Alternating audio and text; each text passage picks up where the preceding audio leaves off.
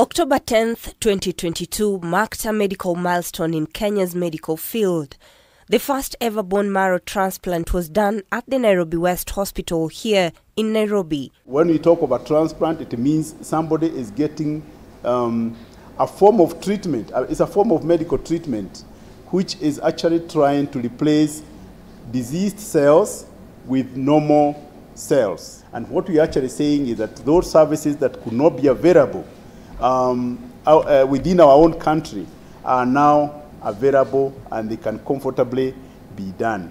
55-year-old Margaret Gathoni was the first patient. Margaret lived by the pill for years, not knowing what she was truly ailing from, even though she was being treated for anemia. Hii pneumonia, hatujui the type. I don't know whether maybe there are types of pneumonia. Kananishika na katoki. Kananishika hakatoki na kakona uchungu sana. The whole of my chest. Natibiwa, naenda nafanyiwa MRI. Kwa tu naendelea tu hivyo, isipokuwa siwezi fanya kazi kubwa, nikifanya nasikia na hema. So, nikaona tu there is something wrong with my body that has not been diagnosed. It was until 2020 when she was diagnosed with multiple myeloma, a blood cancer that affects several areas of a patient's body, such as the spine, the skull, pelvis, and ribs. Sisi kwanza hatukujua multiple myeloma ni nini. Kwa tunafikiria tu ni ugonjwa na terminologies za medical. So nikugoja tu tuambie multiple myeloma ni nini na tutatritiwa aje. Nilikuwa tu naogopa kansa. Na by the way kile kitu mtu anaogopa kinampata.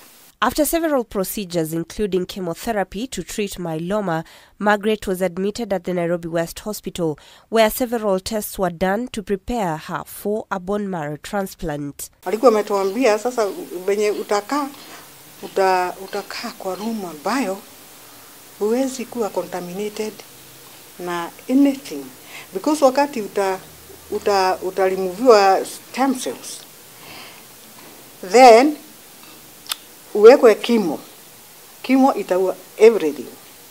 Sasa utabaki hauna platelet, utabaki hauna white blood cells. Kwa hivyo hautakuwa na kinga. Platelets ni ya kuzuia clot, ni ya kuweka clot haiko. So ukikatwa kidogo utableed ukufe. Sasa ukipata infection na if you get exposed, even kwa hii hewa ya kawaida, unaweza kuwa contaminated, you get infection na pengine na ukishikwa hiyo sababu mwili wako hauna nguvu, you can easily die. The hospital's chief medical director, Professor Andrew Gashi, says that a bone marrow transplant, also known as a stem cell transplant, is a medical treatment that replaces your bone marrow or your blood with healthy cells. One of the diseases that we know that is affected that affect the bone marrow is, of course, diseases like leukemias, lymphomas, myelomas, and so on and so forth. So the whole idea behind bone marrow transplant is to actually take out or obliterate all the abnormal cells and replace them with normal functioning cells. Margaret remembers her treatment journey as one for the books, full of tests, donations of cells from family, just to mention a few. Kila time we test, ndio unaonekane kama zinakuwa, kama white blood cells zinaanza kurudi na platelets zinaanza kurudi. Lakini unajua white blood cells unaduga kwa tushindano twa kuboost. Sasa zinakaa ziko juu kidogo, lakini platelets zikakuwa ziko chini. So nikadonate na my family members wakakuja wakadonate. And after all was said and done, she was back to the drawing board with her immunity and had to redo the immunization vaccines. Yenda nikapata jabu za kwanza 5. Nikapatiwa polio, nikapatiwa ingine zinaitwa pneumococcal. Hizo za pneumonia, hizo mingi sana hizo nimepatiwa kama 5. Lakini nimeambiwa after 2 months tena niende zingine.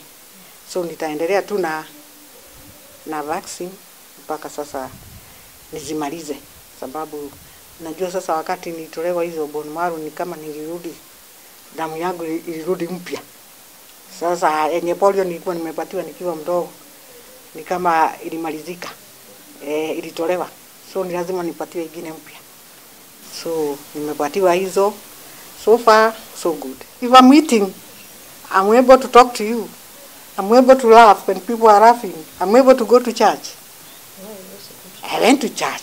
Margaret says that receiving this treatment locally was a relief compared to what she could have spent outside the country. We are trying to really contain these costs of the bone marrow transplant.